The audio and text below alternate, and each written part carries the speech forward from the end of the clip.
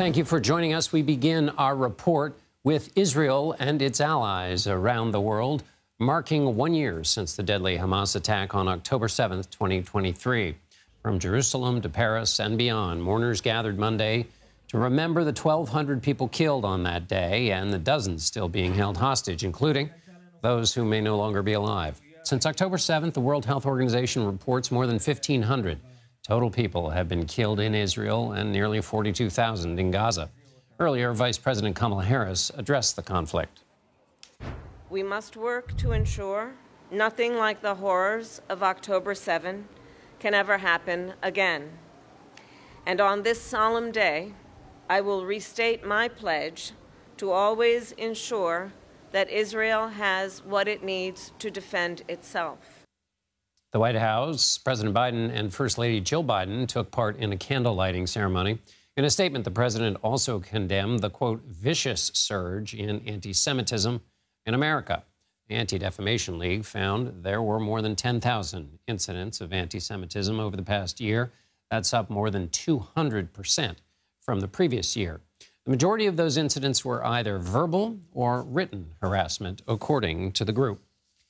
The war with Hamas has also brought a new reality to the Middle East. In addition to the fight in Gaza, Israel is now engaged in a multi-front conflict against Hezbollah militants in Lebanon and the Houthis in Yemen.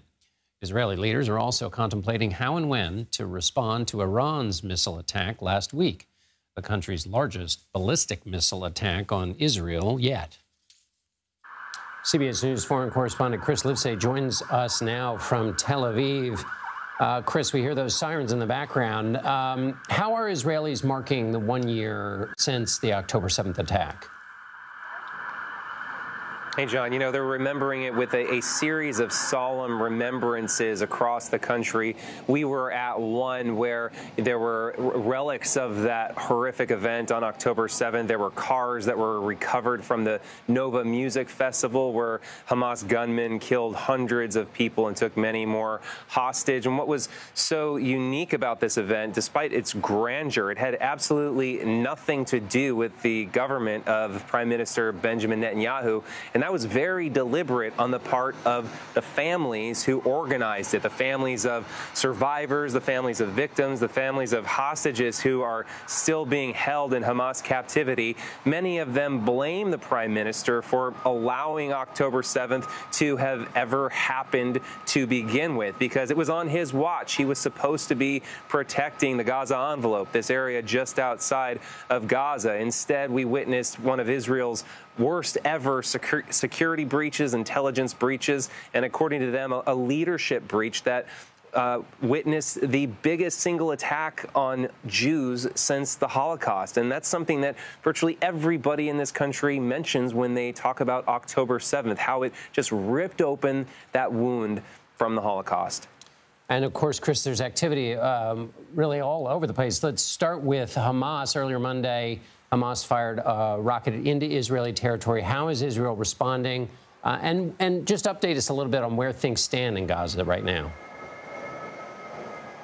Well, not just Hamas. Actually, when we were at this memorial that I mentioned, we had to duck for cover and hit the ground because we got a warning that a ballistic missile fired from Yemen, fired from the Iran-backed Houthi militants, was heading straight towards Tel Aviv. And then, of course, in the north, we had rockets coming over from Hezbollah as well. Look, as far as the operations are concerned, the war is concerned in Gaza, even though the fighting force of Hamas has been just dramatically reduced since the start of this war, there is still fighting ongoing. And the primary reason, if you ask the government of Benjamin Netanyahu, is because there are still hostages being held. Also because Hamas is still able to govern itself to some degree, and that's another thing they want to reduce. But the main impetus, at least coming from the people of this country, is that there are still hostages being held. Approximately 100 hostages.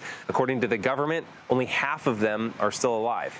And finally, on the northern border, as you mentioned, what's the latest with fighting between Israel and Hezbollah in Lebanon? Right, John. Well, there was that ground incursion, that limited ground incursion that was announced early last week, according to Israel. Of course, the word limited is in the eye of the beholder, and we're starting to see that incursion grow bigger and bigger. We're seeing more cross-border attacks taking place. We're starting to see some of the first casualties on the part of the Israeli military, and this is where things start to get scary if you're Israel, because the last time they fought a war against Hezbollah in Lebanon back in 2006, it was a short war, but it was a very bloody war, and we started to see things like suicide bombs from Hezbollah. We saw them fighting on their home turf. They're very skilled at guerrilla warfare. It's a very mountainous, treacherous area. This is Hezbollah's home turf, in other words. It's no longer just airstrikes. It's no longer just sabotage in the form of beepers and walkie-talkies exploding, but this is a war in which Hezbollah is much more familiar with fighting. Chris Livesay in Tel Aviv. Thanks so much, Chris. Thanks, John.